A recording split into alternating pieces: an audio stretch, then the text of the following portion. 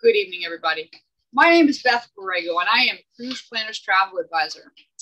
And tonight, we have a very, very special event planned for everyone here. We are going to talk to everybody about the Galapagos. Okay. Now, we are very fortunate to have Dave Huffman with us tonight. And David is an expert photographer. It doesn't get any better than David and his abilities. So what we're going to do is let David talk to us about all of the wonderful things that he knows about photography. He's been a professional lecturer for the cruise lines before. He has 40 years of professional photography experience, 20 years with Eastman Kodak. He's been a tour leader, an author. He has like 14 ebooks on Apple Books. I mean, this is incredible. I don't know how he finds all the time that he does. But with that, I am going to turn everything over to David. Okay, well, thank you so much. I appreciate that wind up there. It's easy to find time if you don't sleep. That's the way to do it. So I'm going to share my screen now. I think we're good. Can you see that all right, everybody? We're good. Okay. All right. Well, thank you for joining us this evening. I'm happy to see old friends and new. And tonight, this is the second Zoom call on our Galapagos adventure trip.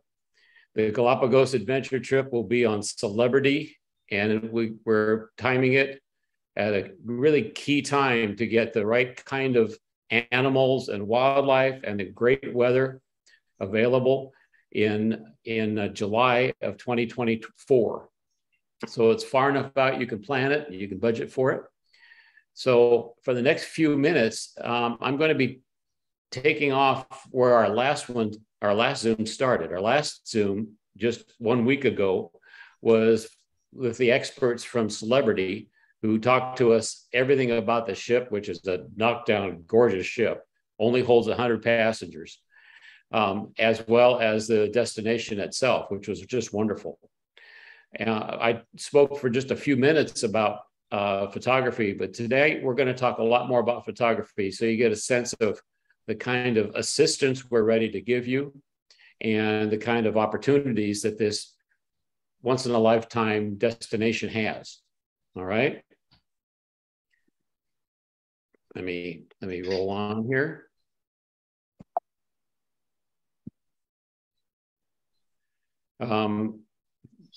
We already had a little bit of a wind up from Beth. I just love helping people take better pictures, and I've been doing it for a very long time to audiences from 1 to 400. The books that I've written chronicle some of the places I've been, and they also talk a lot about the photography and how to take better pictures in those locations. And I'll talk about that a little bit later. I have also photography courses available for download.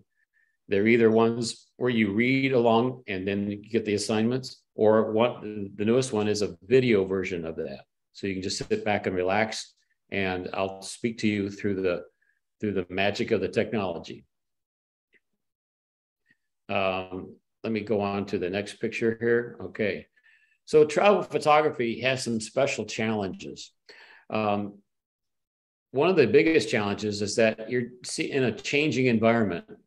It's changing by the weather, it's changing by the time of day, it's changing by the location. So you need to be able to access all of the settings and make changes on the fly in order to get good pictures. And I'll apologize up front. I'm talking primarily about adjustable cameras. Now, they don't have to be huge cameras like the ones I carry. They could be smaller ones, but I'm talking primarily about adjustable cameras. However, a lot of this applies to taking better pictures with your camera built into your phone as well. And by the way, I even have a free iPhone photo course I'll tell you about later. So the reason that it's a challenge is that everything is changing: lighting, composition, and the equipment. with adjustable cameras, you need to change things for exposure and focus and even the number of pictures you're taking at one time, whether you're taking a single picture or you're shooting continuous, where your camera is chattering, taking many pictures at once. Preparation is really the key to get good results. For wildlife, you even have more challenges because you generally are at some distance. You need to use a longer telephoto or a zoom lens that will help bring that wildlife much closer to you. In my case, I use a 100 to 400 a lot. I also use a 70 to 200 for that kind of use. And I even carry sometimes an 800 millimeter lens. Telephoto lenses need more accurate focus and exposure settings, by the way. So you need to be extra careful when you're using a telephoto lens, and you need to practice with it. Also, when you're photographing wildlife, they all have movements. You'll see them, well, for example, if you go to the zoo, you can look at the different cages and you'll see the animals will pace. They'll have a certain route, they'll have a certain movement. You don't see that so much in the wild, but they do have a lot of movement. And that movement is something that you can prepare for if you observe it. So in most cases, wildlife photography, also landscape photography, means that you need to have some patience. You need to observe before you just take a picture. It takes a lot of practice, but practice is what makes perfect. And when you do perfect practice, you get great pictures. Also, these images that you take oftentimes need some amount of improvement after you've taken them. Straight out of the camera, pictures oftentimes can benefit from changes in exposure, changes in cropping and composition. They can't always get it perfect right in camera, especially when you've got movements between yourself, between a ship or even, or with the animals. So they usually take some improvements. We call that post-processing. And there are many different programs that are available. Some of them are very easy to use, and some of them are a little more complicated, but they give you control over that image. So you can take a good image and make it a great image. If you would like help in choosing those and using those, that's one of the things that I coach on. And you need to be ready with all of this before you take a trip. You don't want to buy a new camera and jump on a boat for your trip. You don't want to try to just, process your pictures when you get home, not understanding how it works. You need to practice ahead of time. And of course, here we are, we're sitting in July of 2022. We've got 2 years to work together to get you there. All right, no problem. The Galapagos is a very special destination. It's an archipelago, part of the country of Ecuador at this point. It's about 600 miles west of South America. And it's a UNESCO World Heritage Site, which means it has a lot of protection. It's a renowned national park. The islands emerged from undersea volcanoes millions and millions of years ago. And thanks to a lack of predators, the wildlife that have moved there have no fear of humans and almost no predators. The park that you're going to be in, when you get off the ship and we tender in and do a wet or a dry landing, the park has rules. Stay on the trail, don't interfere with wildlife, don't carry food, don't feed the animals, those kinds of things, because they want to keep it special. And there are also no cellular or satellite phones. So it's a good chance to get unplugged and just have a good time. The weather is really excellent because it's equatorial all year round, but it does have two distinct seasons. From December to May, it's warm, humid, and tropical. The air temperature is average 79 to 85, and the water temperature is 79. So that's the kind of period that we're actually avoiding, because they're in the not December to May period, in the June to November time period, it's a little less humid and a little more easy to navigate. The history The first volcanic activity happened over 5 million years ago, and the animal life became about 2 million years ago. And these animals had to adapt to survive. This actually is where Darwin had his thesis for his book on the evolution, the origin of the species. He called the islands a living laboratory, which continues today. The Ecuador took possession of it in 1832, and there are many different species. We'll look at it in just a minute. Marine and land iguanas, turtles and tortoises, penguins, cormorants. In fact, there's a flightless cormorant, which is a very unusual bird, only exists there. Albatross. There's other frigate birds, the boobies, the flamingos, hawk, mockingbird, finches, sea lions. That's, there's all kinds of very interesting. There's a great pelican. There's a giant tortoise, iguana. Those are the kinds of things you can plan on seeing. And as you can tell, you can get pretty close to them. You're supposed to stay at least 10 feet away from all of them. When you're in the water, if you're actually scuba diving or snorkeling, they'll come right up to you, especially the seals. They'll come right up because they're so curious and they don't feel threatened. So it's hard to keep your distance when you're in the water, but they will come right up to you. And they're very playful. Another tortoise. There's a blue-footed booby over on the right. And of course, these all, you can see the baby turtles. They're the hatchlings. We'll be there for the season. There's always something hatching. There's always some new babies out. The time period that we're looking at, we could expect to see babies of several different species. And of course, when you're in the water or underwater, there's a lot to see. Not all the great viewing is just above the water. You can imagine, take a look at, like in the lower right-hand corner here, these people are snorkeling. How exciting is that to see that kind of clear water and have that kind of a tortoise right in front of you? Very, very interesting stuff. I myself would love to take a picture of a whale breaching like the one in the top in the middle. I've never had one breach just like that when I had my camera ready, but we'll certainly give it a shot. And the one down below that are actually hammerheads. But we'll keep you safe. We'll keep you safe.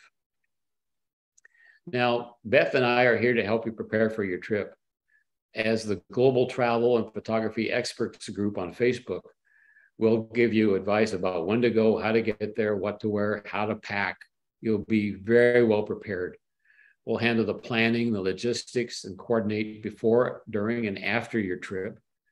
And we'll do pre-trip photography coaching, one-on-one, a little more about that in a minute.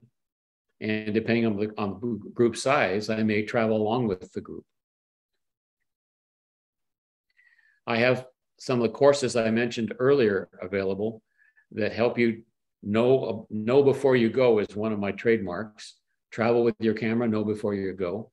Digital photography fundamentals show in the center. That's a read-only book, and that one's now been produced in video format. So all the things that you want to see in a video program are available there too. You just go to Apple Books, search for my name, or you can find the links on my website that will take you right to those books. And they're very reasonably priced, $9.99 to $19.99. Another series, Explore Bali, Explore New Zealand, On Safari in Eastern Africa. I have a new one I produced just a year ago about China. So very, very useful information. I'm generally putting around 300 high definition images and video in these books. And they're really fun to look at, especially if you have an iPad, because you can bring the image up full size. It's much better than a printed book. So last time when we were together, we talked about basic controls and settings. And we were talking about adjustable cameras. Now I've got some of those types of cameras in the back here. Some people like to travel with a very small shirt pocket or a coat pocket size camera. This one is actually an underwater and above water camera. And I've used it to take pictures just like the ones I just showed you. It's a small one by Nikon. Other cameras are a little bit larger. Some cameras have a fixed lens. Like this Leica has a lens that does not change, but it gives me great images. And because of that, it's a much smaller camera, smaller and lighter. And I even have a plastic cover that I put it in that's totally waterproof, so I can go snorkeling with this camera in the water. The kinds of cameras that I use primarily for the kinds of photography I do are more like this Nikon. This is one of the Nikon mirrorless cameras. This is the new Z9 model that just came out this year. It's much larger than most people want to carry. I'll grant you that. The lenses come on and off. I have multiple lenses that I'll take on a trip like this, but it really gives me fine quality.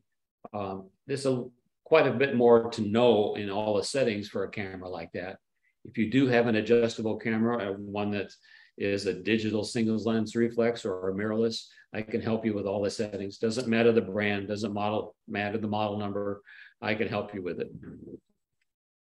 I also will take some other lenses. Here's for an example. This is a lens I mentioned a few minutes ago. This is a 100 to 400 millimeter lens. I'll grant you that's still more than a lot of people would want to carry, but it gives me the ability to reach out and grab that far away wildlife and bring them very, very close. I also have a multiplier, so I get the equivalent of 800 millimeters out of this lens. So that's just a few samplings of some of the things we do. So these basic controls are the ones I mentioned the other day that you really need to understand and know about your adjustable camera, so you can make any of those kinds of changes on the fly.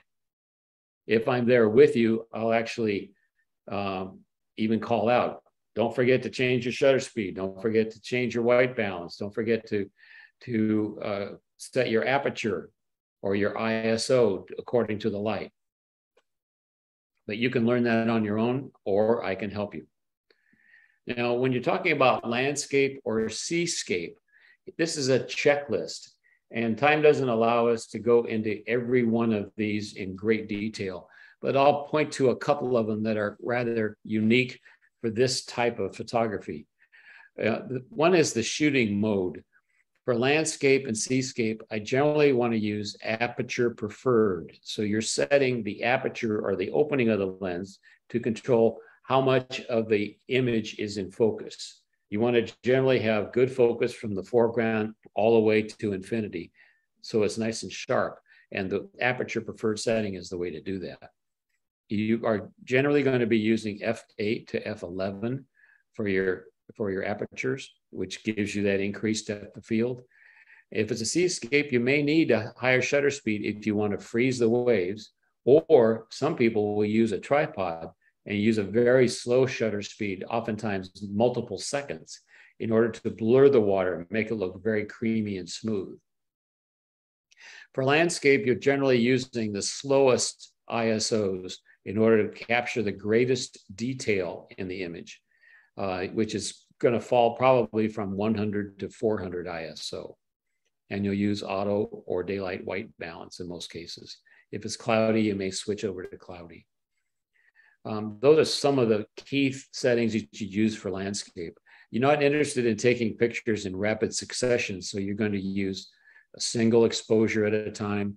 You're going to use your autofocus in a very deliberate manner, so you'll set a focus point which you control very carefully.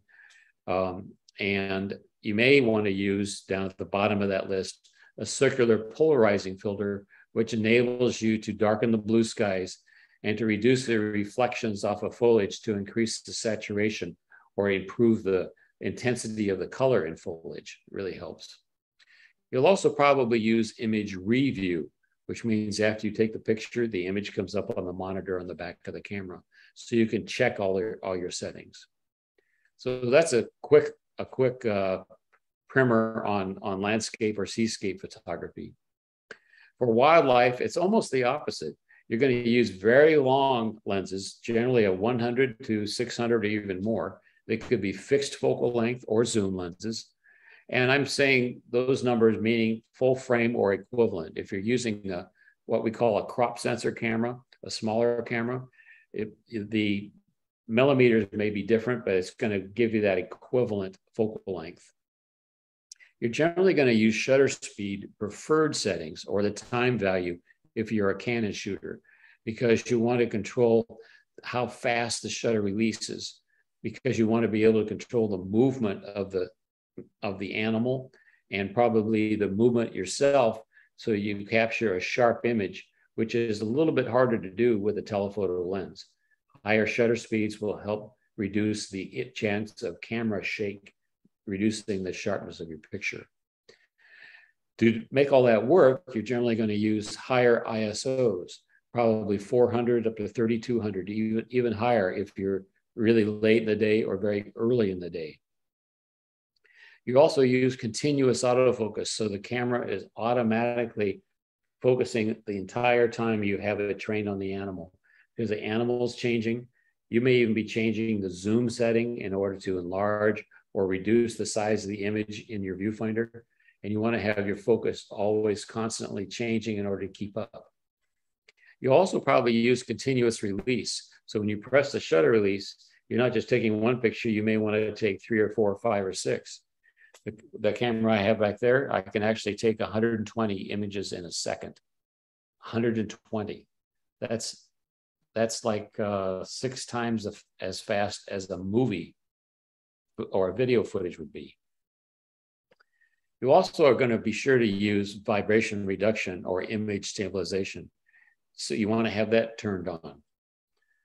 You don't really typically need a lot of filtration for this type of photography, but you want to protect it because you may be in a wet or dusty environment. So a UV protection filter is a good idea.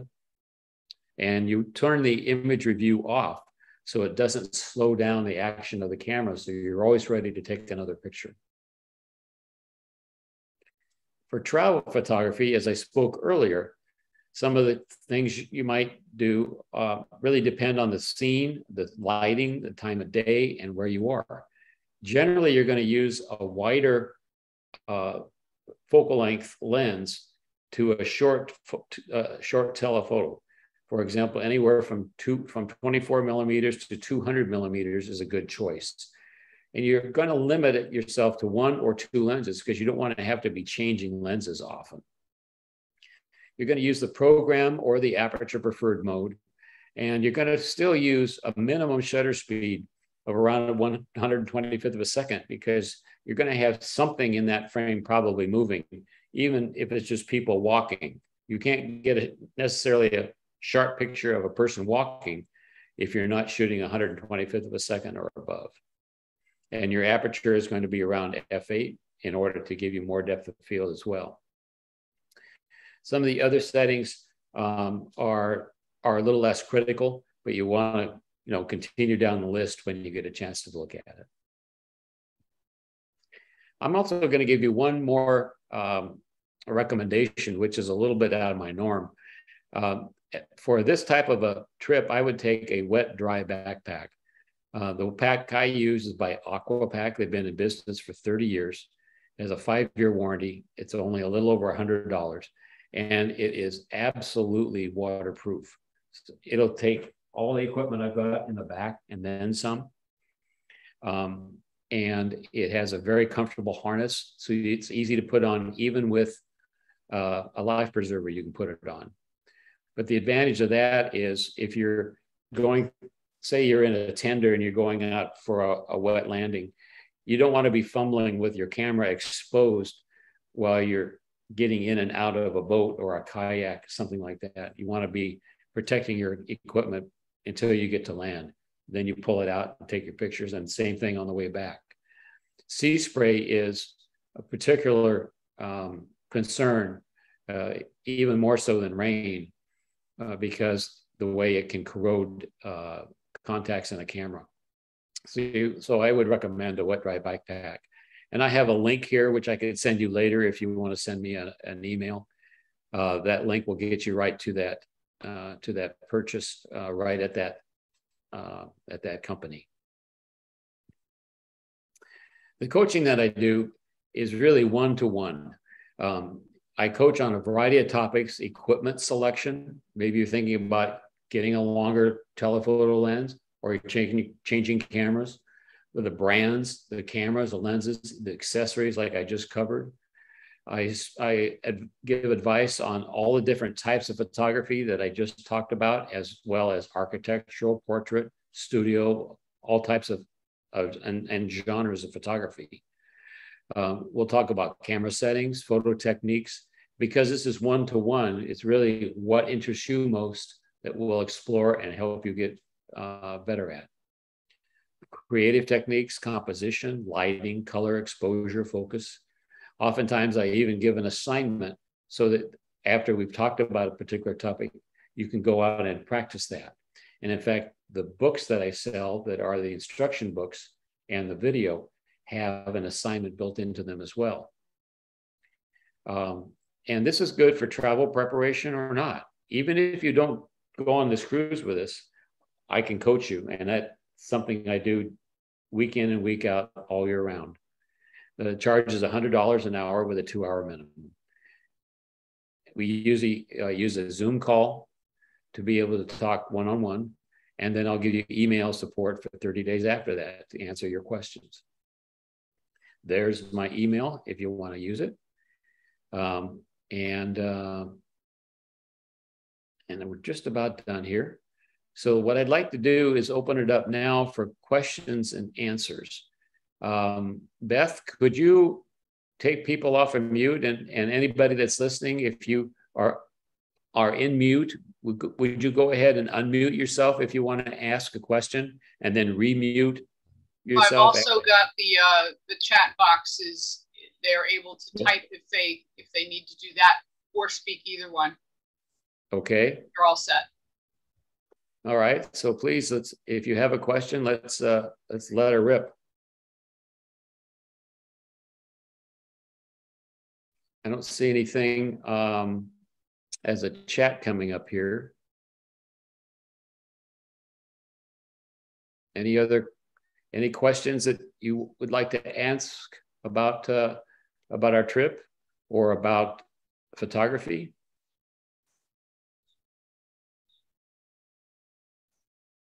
Let us know how we can help you.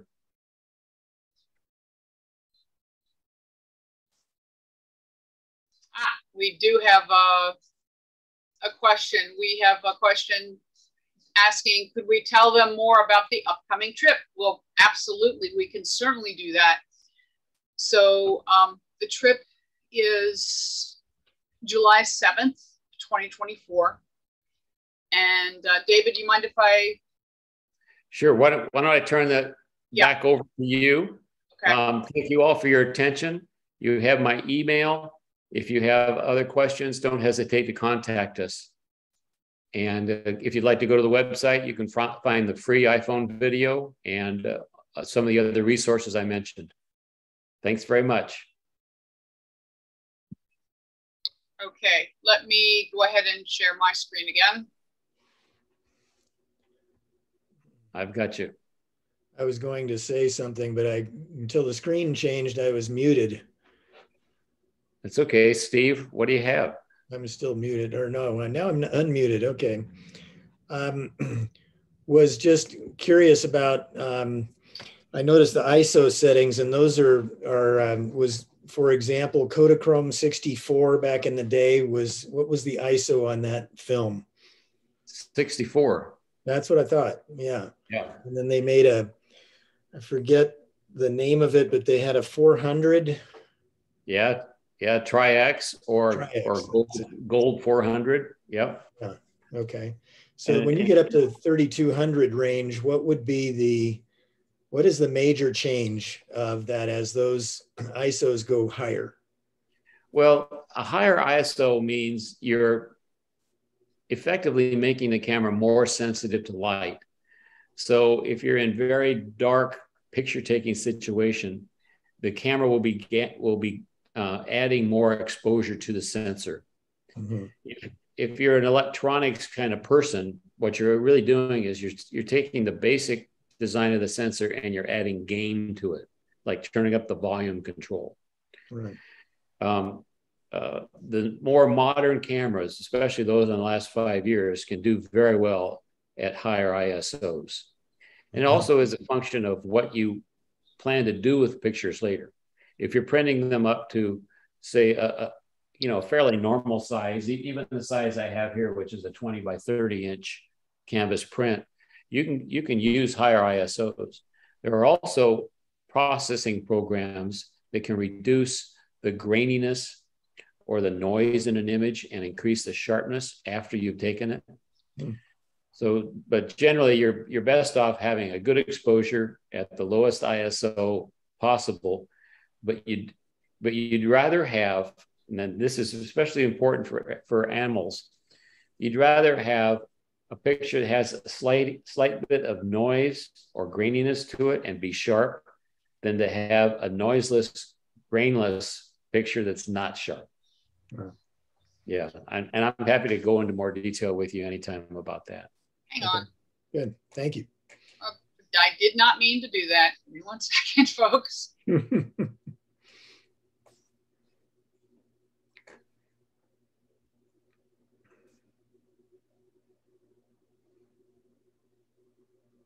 Okay. This is what happens when you click the mouse too many times.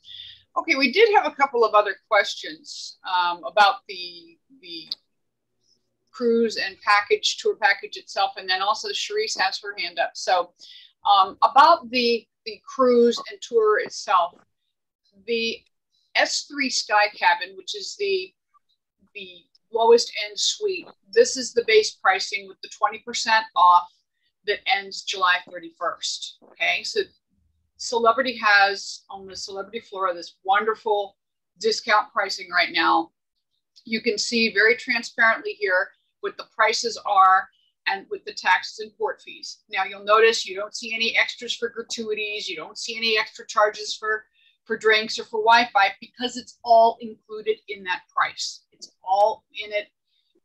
There's nothing extra to get there. Now, down below, you're also going to see the add-on pre-cruise land option, which you really need because it takes quite a while to fly in from the mainland United States. You have to come in to Quito and then come, from there, there's another plane out to the island where you're going to get onto the Flora. So from the standpoint of acclimating yourself, getting to see Quito, all of those things, Celebrity has done a wonderful job of putting together and curating this nice experience where you get to visit Quito. There's tour included, hotel, breakfast, lunch, and a gourmet dinner with the group that's come in. So you're going to get to meet everyone that you're sailing with early and spend a really nice time having a wonderful experience.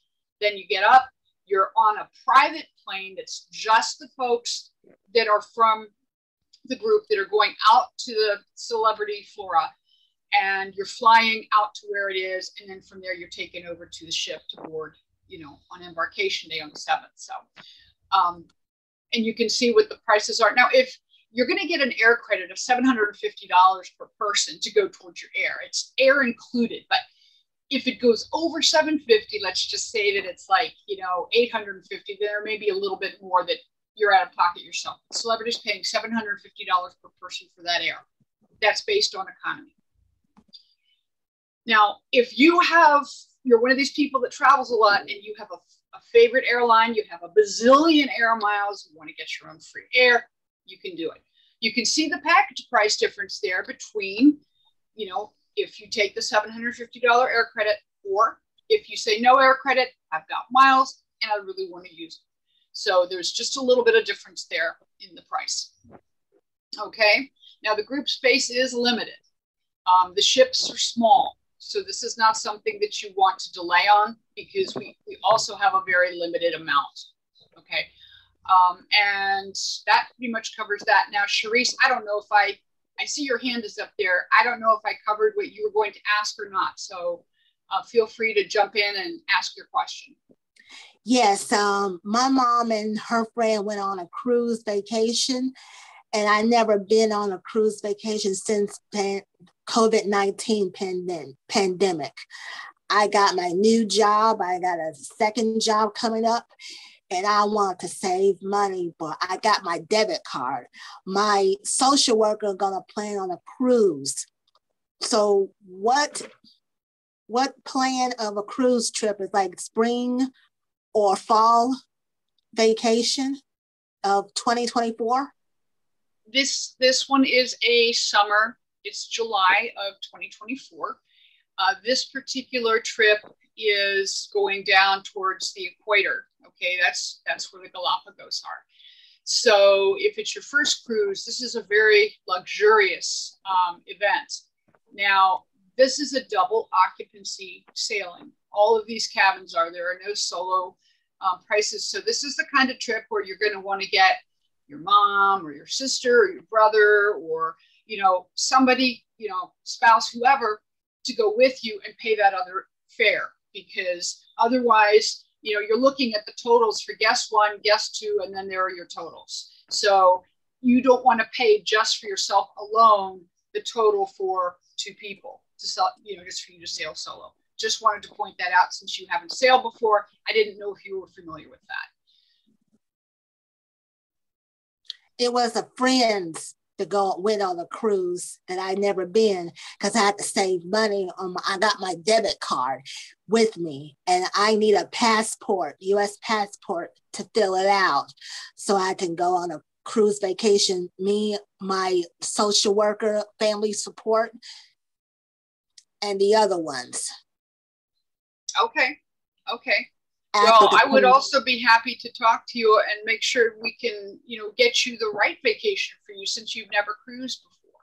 So I don't know where in the world you want to visit. I don't know if the Galapagos and photography are the thing you're most interested in. It's going to be an absolutely wonderful trip. And if that's what you want to do, then we would love to have. Are you a photographer? Do you like photography? I got my cell phone. I didn't have binoculars with me. Well, I think binoculars are going to be something that people are going to want to have too. So, okay. Does anyone else have any questions right now? I have one. This is a special savings from Celebrity, but it does require some sort of a down payment, but there's a nice grace period for the down payment that's refundable. Can you tell us about that? Absolutely. And then I think we also had another question about what we recommend for folks as far as packing, and we'll touch on that too. But in terms of the down payment for this voyage is fully refundable up until final payment date, which is phenomenal. There's no penalty for that. So if you wanted to go and you made the down payment, then, when it comes time, if something, heaven forbid, should happen, you can get your money back so long as you have not made final payment. Once you hit final payment, you can't get that money back, and the balance will be due. So as far as packing goes, think casual. Think you don't need anything for formal night. There's not going to be a formal night. Think about the clothes that you would wear when you're out on the Galapagos Islands on a daily basis taking pictures. So, maybe you have some slacks or some jeans or some shorts, some t-shirts, or, a sweater that you want to wear if it feels like it's chilly to you. It doesn't have to be fancy. This is not a fancy cruise. There will be delicious food. The amenities on the ship are phenomenal, and it is a gorgeous luxury ship. So, but it's a very dressed down casual feel because of where you're going and the fact that you're on an expedition. Does that answer the question?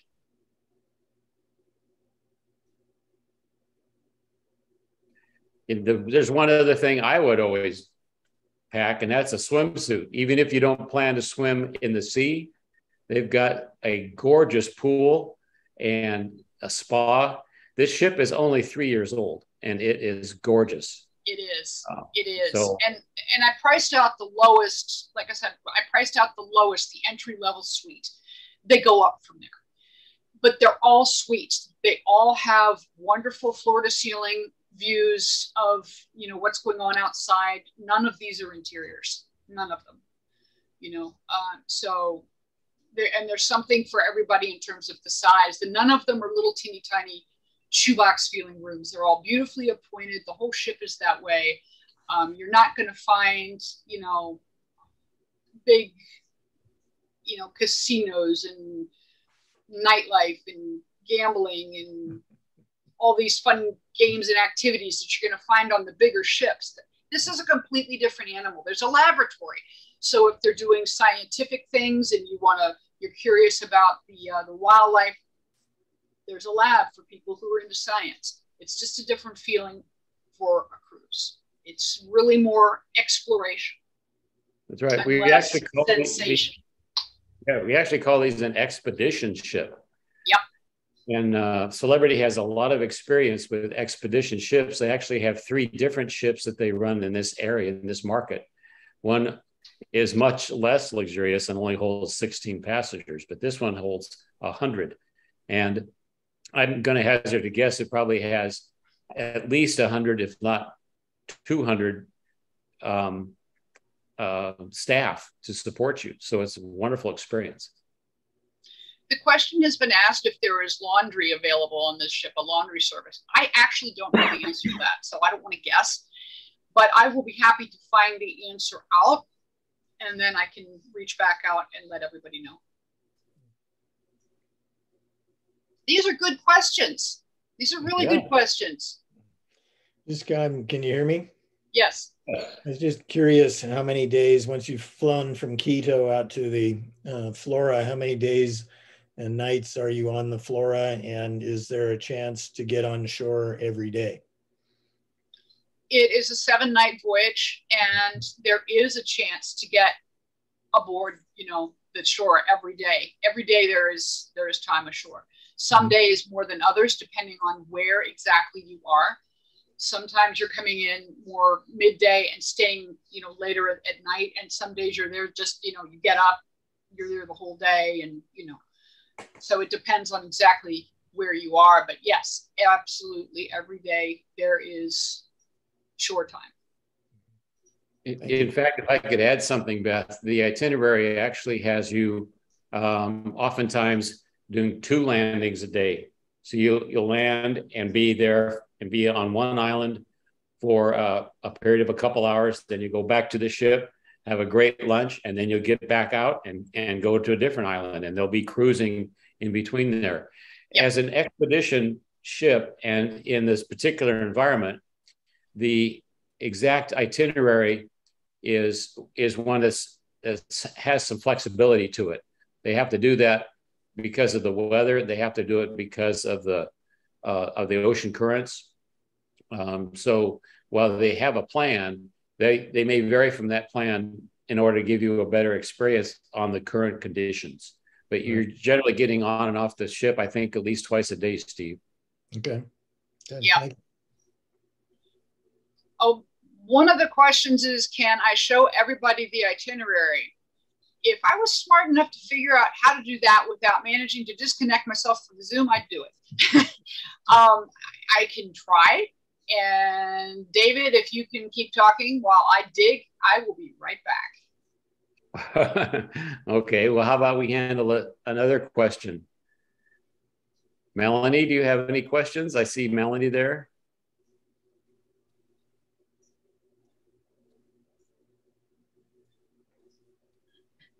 The archipelago has many islands, and the islands in this particular series are more of a northern loop. They have a southern loop as well, and then they have some that are sort of a central. Different islands will have are known for different types of flora and fauna. So you'll find some that may have penguins and seals, and other ones that may have more of the bird populations. That's just the way it's worked out. And there are chances, you know, to get off the ship and snorkel And boy, if you like snorkeling, this is going to be a great place to snorkel. Not only is the temperature very reasonable, but you can, and I believe they'll provide you a wetsuit if you need it. But I think you're going to see an awful lot of marine life. It's really fun. Nice. I am almost there. Give me 1 second.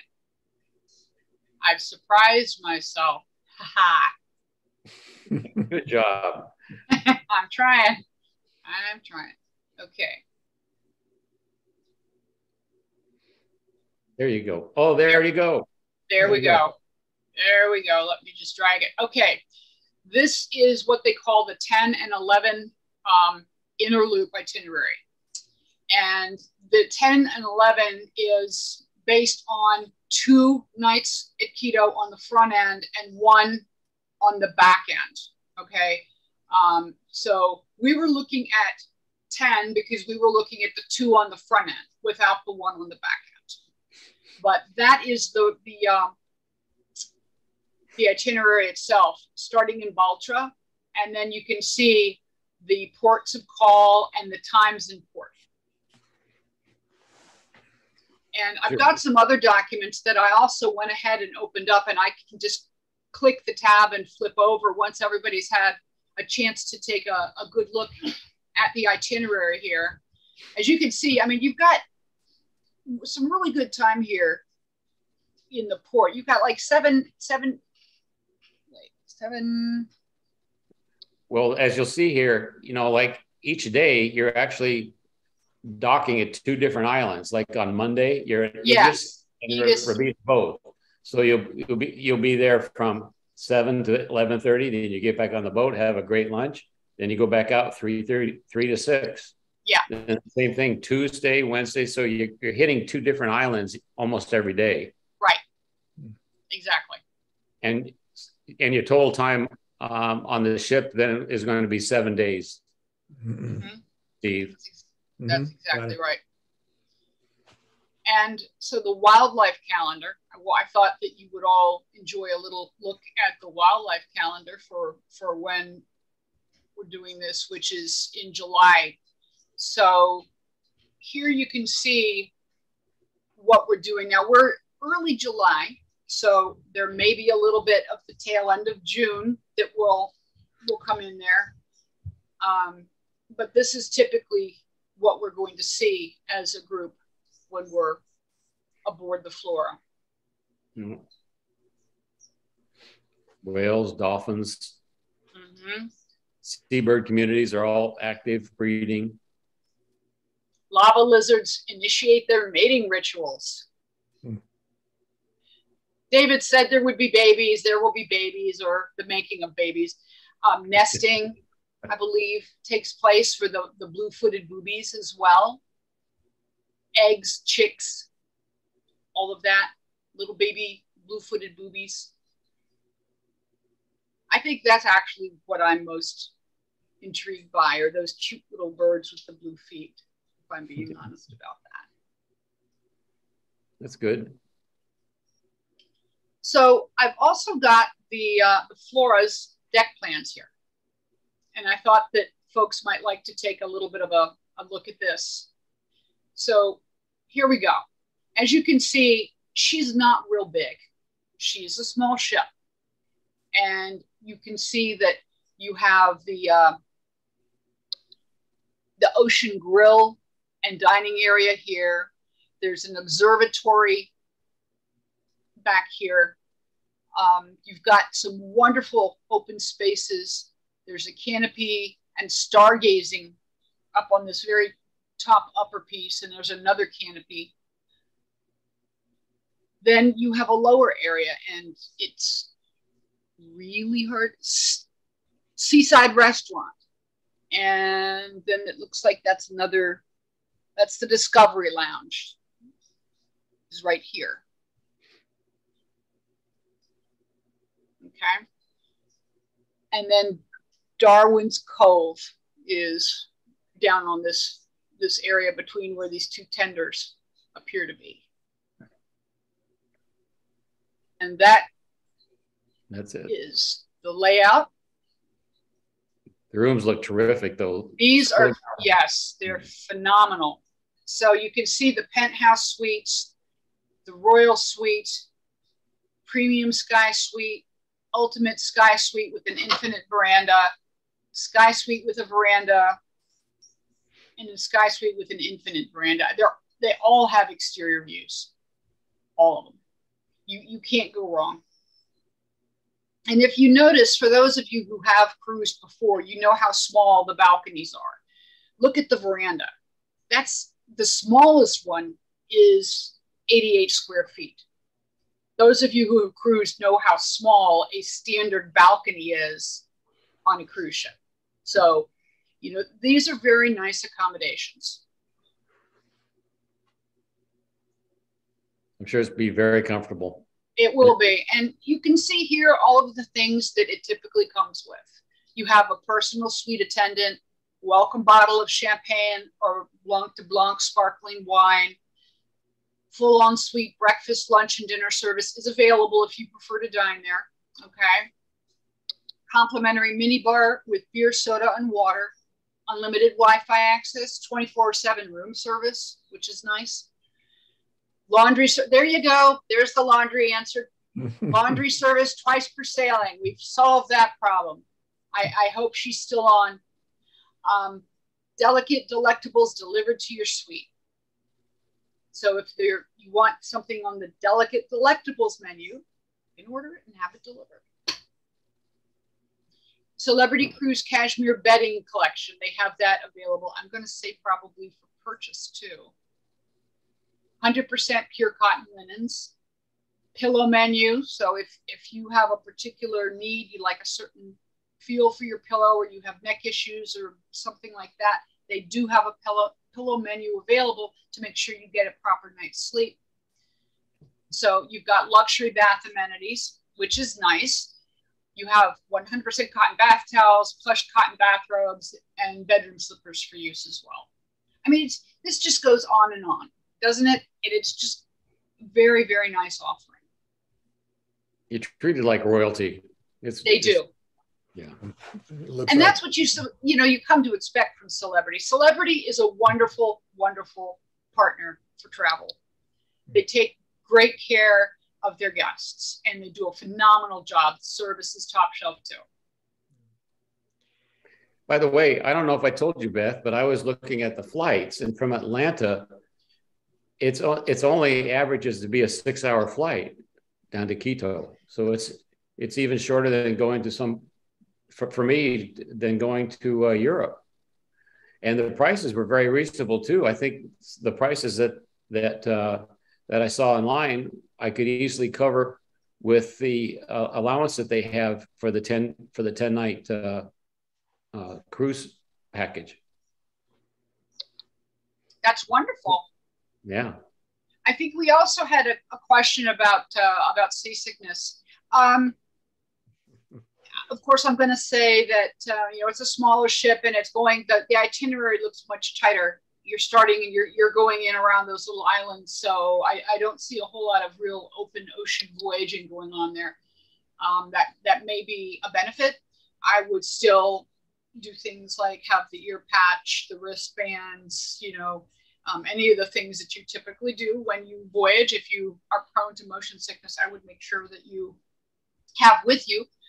And if it means that you need to pick a cabin that is a little bit more centrally located, it may have a higher price point. Not 100% sure about that. Let me just take a quick look back at the deck plan. Folks, I'm going to turn into a pumpkin at 5 o'clock, so I've got to run.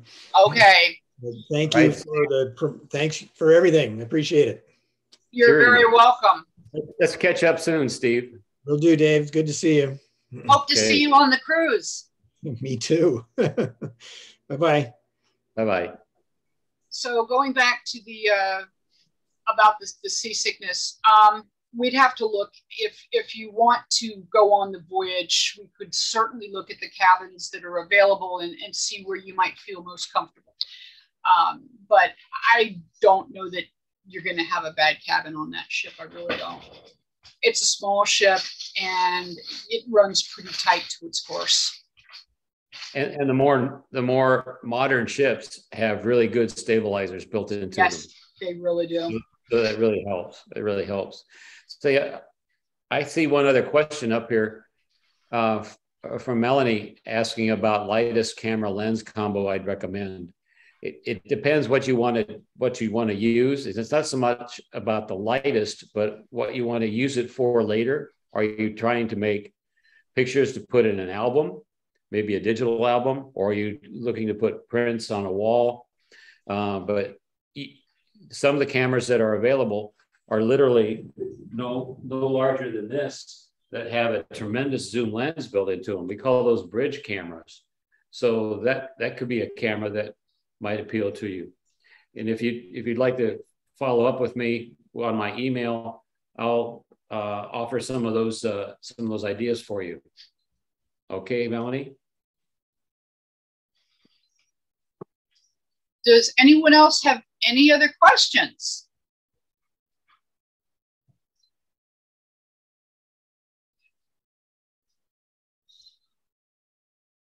Okay.